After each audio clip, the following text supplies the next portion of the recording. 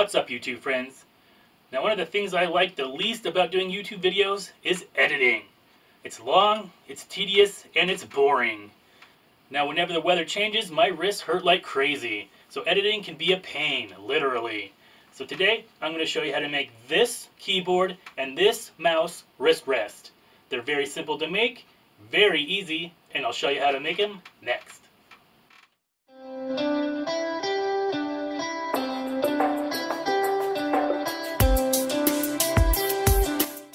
So the things you're going to need to make this keyboard and mouse wrist rest are: for the keyboard rest, you'll need 2 pieces of fabric that measure 4 inches wide by the length of your keyboard plus 1 inch.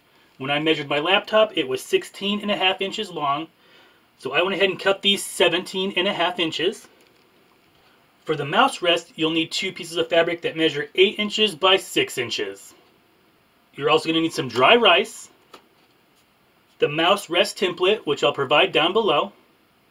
You also need your sewing machine with matching thread. Today I'll just be using white, and your iron and ironing board. I'll also be using my pinking shears and a friction pin. So let's get started. So the first thing we're going to do is the keyboard rest, because it's the easiest. So all you need to do is take your 2 pieces of fabric. I'm going to lay them right sides together. And with a 1/4 inch seam allowance, I'm going to sew down one side, across the bottom, and back up to the top. Back stitching at the beginning and the end, and we're going to leave this part open. And just so nothing moves, I'm going to throw in a couple pins. Alright guys, so today I'll be using a straight stitch, and my length's at 2.5. So I'm going to back stitch in the beginning. And with a 1/4 inch seam allowance, I'm going to sew those 3 sides.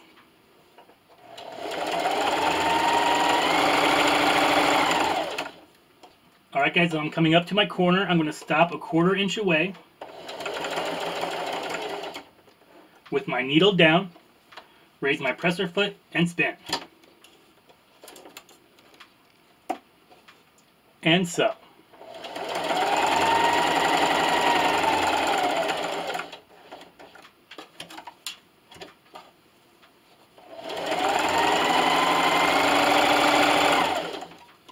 And don't forget to backstitch at the end.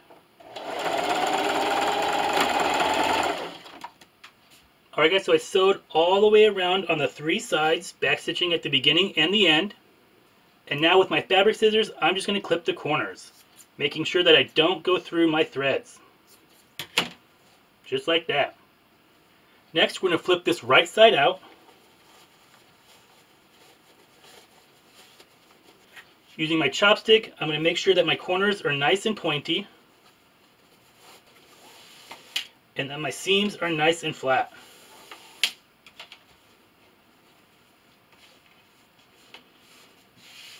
Next, I'm just going to take this over to my ironing board and give it a good press. Now you just want to take this back over to your sewing machine, and I'm going to top stitch with an 1/8 inch seam allowance down those 3 sides that we sewed previously. Back stitching at the beginning and the end. Alright guys, so I'm using my same length, same straight stitch. This time I'm using an 1/8 inch seam allowance, and I'm going to top stitch on those 3 sides. Don't forget to back stitch.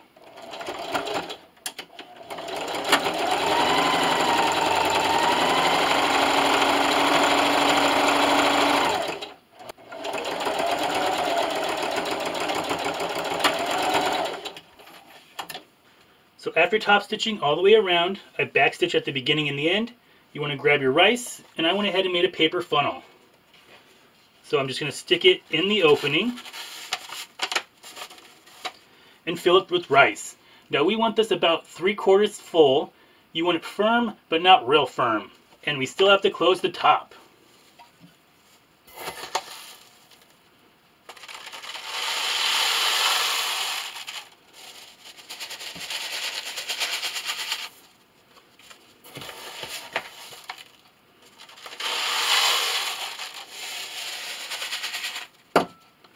Alright, so I used about 3 cups of rice.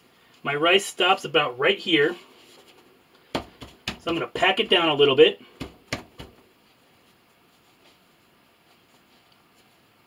throw a couple pins right where my rice ends.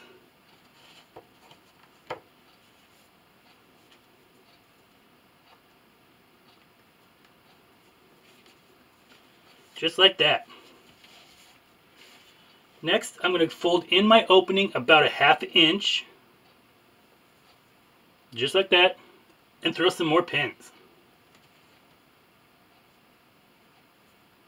Now finally, I'm going to take this back over to my sewing machine, and with a scant 1/4 inch or a fat 1/8 inch seam allowance, I'm going to backstitch at the beginning and sew my opening closed, backstitching at the end.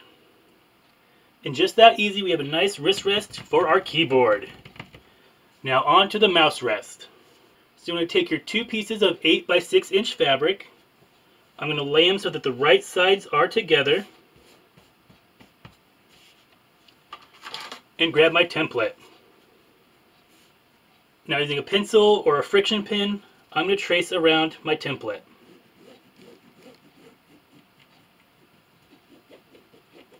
And then right here at the top, I'm going to make my 2 lines where my opening is, just so I remember to leave that open.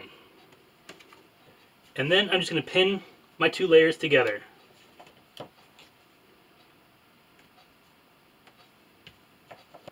Next, I'm going to take this over to my sewing machine, and I'm going to start right here at this pin, and I'm going to sew a 1/4 inch in from my line, all the way around, backstitching at the beginning and the end.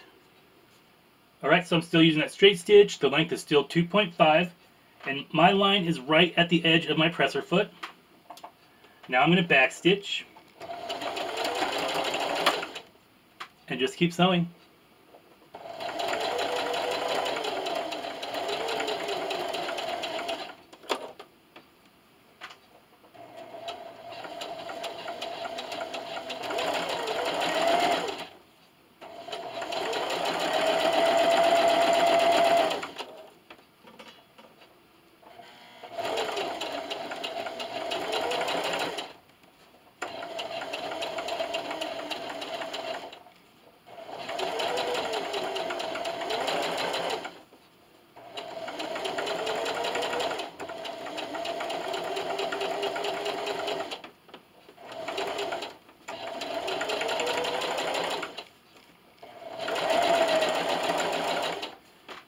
I'm coming up here to my final pin, so don't forget to backstitch.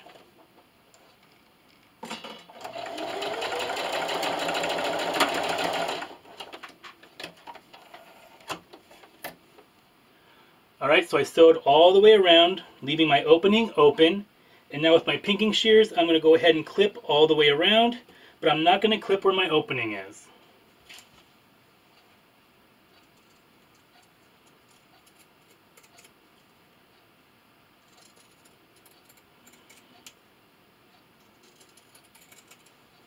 So now you just want to turn this right side out.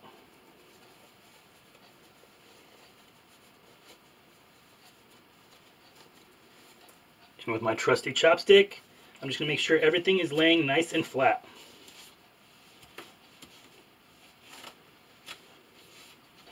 Alright guys, so where our opening is, you just kind of want to just give it a little tug, and it should fall right into place, and give this a good press.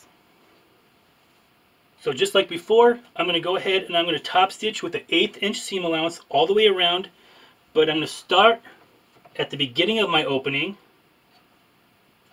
and backstitch, and end at the end of my opening, leaving this part unstitched at this point. So everything's the same length, same stitch. Don't forget to backstitch. And just keep sewing.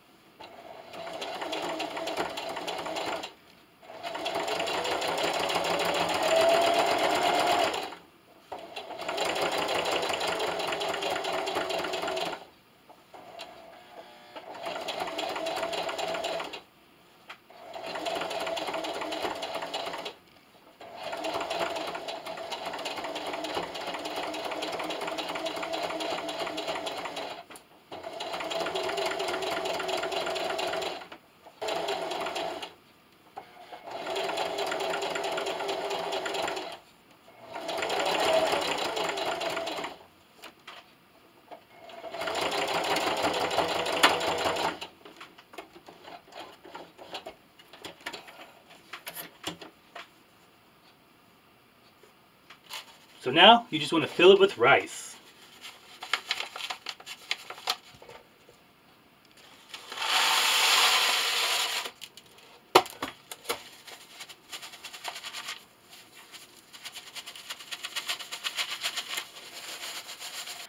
Alright guys, so I put about 1.5 cups of rice in here. So I'm just going to put a pin down along here just to make sure my rice is out of my way.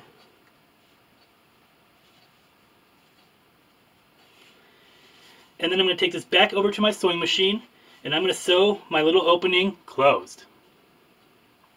And like always, don't forget to backstitch at the beginning and the end.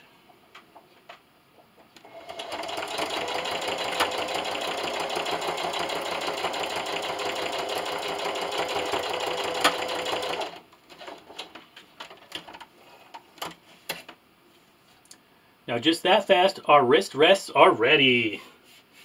Now I probably could have put about 1/4 cup more rice in this one, but you really want to make sure you have enough room up here at the top to get that closed. And I have the perfect matching set with my new mouse pad and my wrist rests. Now this is the perfect gift for gamers. They spend a lot of time using the mouse and the keyboard. Any office worker, or just anybody that spends a lot of time at your computer. And that's just about all of us these days.